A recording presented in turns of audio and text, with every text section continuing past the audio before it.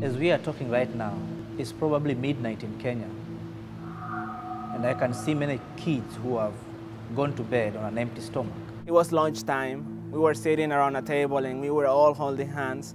And my father was praying for the lunch that we were about to eat. But there was only one problem. Our table was empty. My earliest recollections is finding myself at the age of 5, roaming the streets, eating from dumpsters. And when my father said, "Amen," I opened my eyes once again. And the table was still empty. We were not able to have food at all.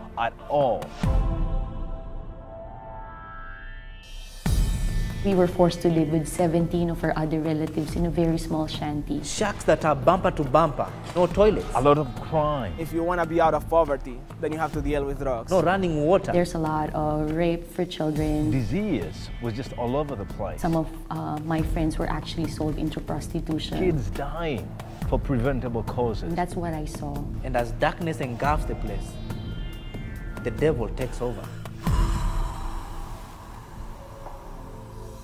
One morning, I just woke up that, my uncle is just touching me in some parts of my body, that I just thought to myself that this can't be happening. One day, my father was murdered right next to my mother, and I knew that moment that my life had changed. I watched as my 10-month-old sister died in the laps of my mother out of starvation.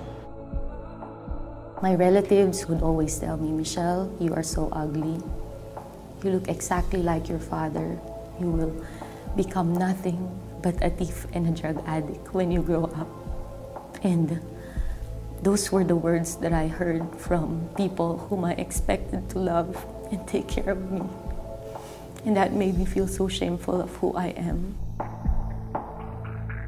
Poverty had told me I am hopeless, I am nothing, and I believed that. But right in the middle of this desperation, it was then that compassion intervened. One Sunday morning, my Aunt Carol, she's the only Christian person that I know during that time, she woke me up and said that we have to go to this church, and she registered me, to become the 37th child in that compassion project. What joy and dancing came to my home at the news that I'd finally got a sponsor. I received my first letter. We wrote back and forth. And he told me, "You are my first friend outside my continent." She said words like, "Richmond, I love you.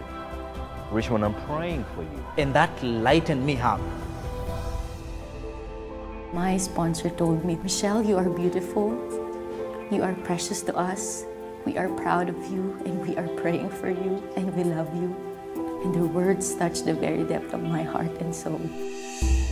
18 years later, here I am, a child rescued from hopelessness by a young person. My life was changed. My life was changed. My life was changed